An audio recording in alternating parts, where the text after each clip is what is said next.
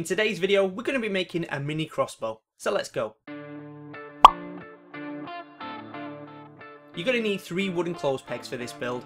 Start by taking one of your pegs apart as shown and notch either end. This is going to act as a guide for our rubber bands and help prevent it from coming off. Now, taking apart the remaining 2 pegs as shown before, we're going to make some grooves.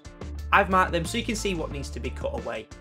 On the peg with the smaller pen marking, we're also going to square off the round groove, as this is going to act as the mini crossbow's firing mechanism.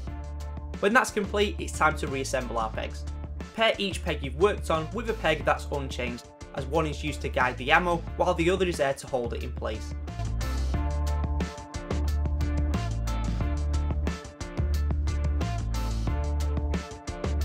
Drop a blob of wood glue on the bottom lip of our firing trigger and attach it to the firing guide as shown.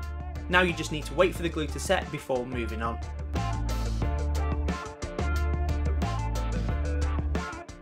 When the glue is cured, insert the first peg you notched with a rubber band attached as shown and you're ready to fire. Remember, your power comes from the rubber band, so you might want to play with the design and ammo type.